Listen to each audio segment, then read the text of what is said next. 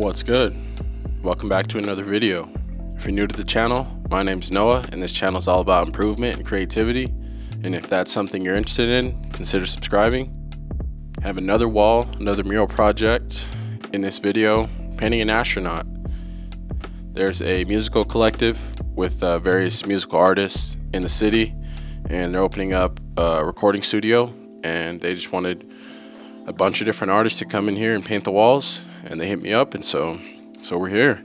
A lot of their branding has to do with space themes, astronauts, and so that's what they wanted for me. They left it pretty open, just wanted that space astronaut theme. And as someone who kind of identifies with astronauts like Man on the Moon, growing up listening to Kid Cudi and never really feeling like I belonged, this was right up my alley. And I enjoyed the process. I enjoyed the imagery and just the whole painting process. The colors, painting all those purples was a blast. And so that's what we got in this video. But first, let's check in at the wall, give you guys a little update as to what I was thinking in the moment, and then we'll hop back into the commentary. Word. Well, finally going to settle in. I'm finally wearing the appropriate attire, wearing the uniform today, so it's time to buckle down and actually knock this thing out. I've kind of just been toying around with it. Gotta do just some background stuff, laying all that in, do some of these mountain ranges, but the goal is to just knock out this background today. Tomorrow we'll come back and just focus on the astronaut, so let's get to it.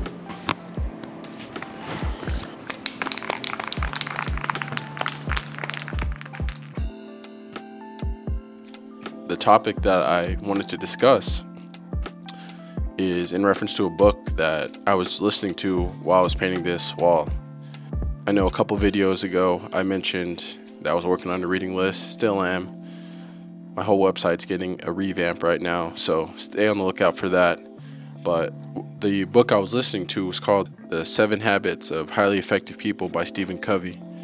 And he brings up this fable or parable, whatever it's called, about the goose that laid the golden eggs. And simply put, it's about a farmer who finds an egg made of pure gold in his nest. The goose continues to lay an egg, a golden egg, every single day, and soon enough the farmer gets rich.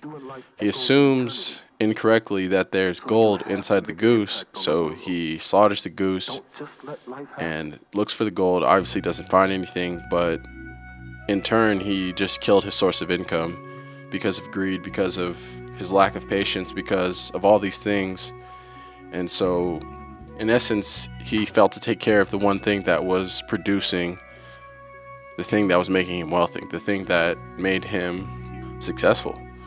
And my practice, it applies directly to whatever you're doing. If that's art, if that's just a job, being a parent, in so many ways there is a product. And that's another thing that he brings up, is this P and PC balance. P is the production and PC is the production capability. It's twofold.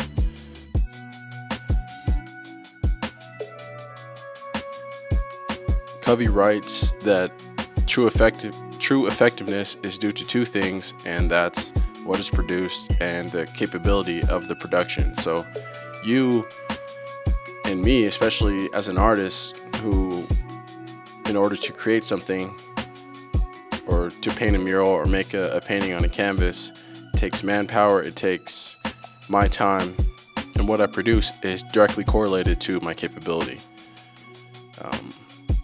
But what I took from this is more so the stewarding of my body, like as a vessel and as the thing that is going to allow me to continue to have longevity. I've, to this point in my career, kind of prided myself on being prolific and just trying to produce as much as possible.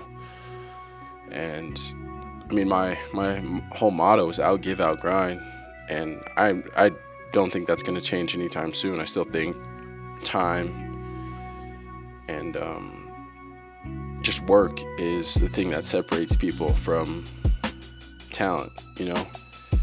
So I'm still going to work and just devote as much time as possible to my craft.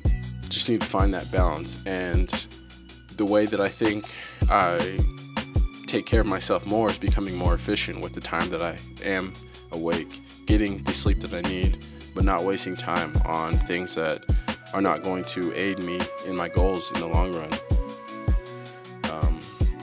Whether that be social media, watching like random crap on YouTube, or just random time black holes. And he also uses this analogy of a car, and he says if a car is running well, you don't disregard stopping to get gas, because if you don't get gas, the car's going to break down on the side of the road. Not even break down, because it'll still work properly if you fuel it with the right things. And us as humans are the exact same. We need to take the time to take care of ourselves, to give ourselves rest, sleep, and this is something that I haven't been the best at, and so that's why I think this stood out to me so much and why I'm sharing it with you guys.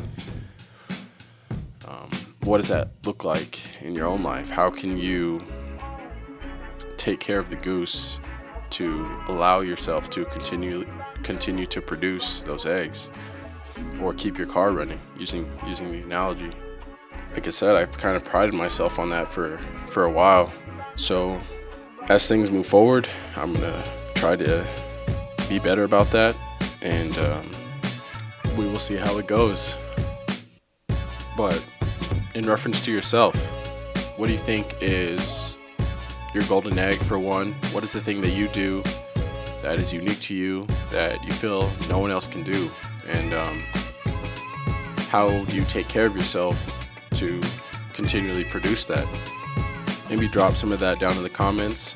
Hopefully this resonated with you, and if it did, let me know what your golden egg is and the steps that you're going to take care of yourself better in mind, body, and soul, to continually produce it for not a year, but 5 or 10 or 20, 40, 50, all like for the foreseeable future.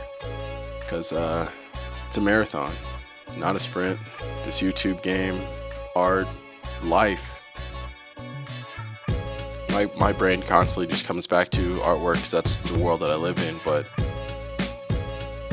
hopefully me sharing these stories, if you're not an artist, you can take the lesson and apply it to yourself.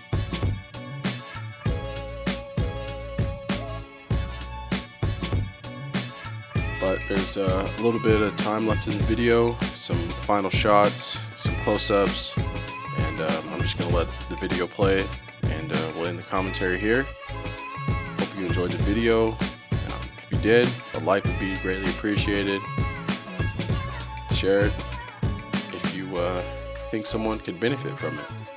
I think this has some decent information in it that if someone is pedal to the metal like myself, maybe they can learn from it, or maybe send them the video, or send them the audio book, or maybe you can check that book out for yourself. But either way, yeah, like the video, share it if you enjoyed it, and take care of yourself, mind, body, and soul, and I'll see you in the next one.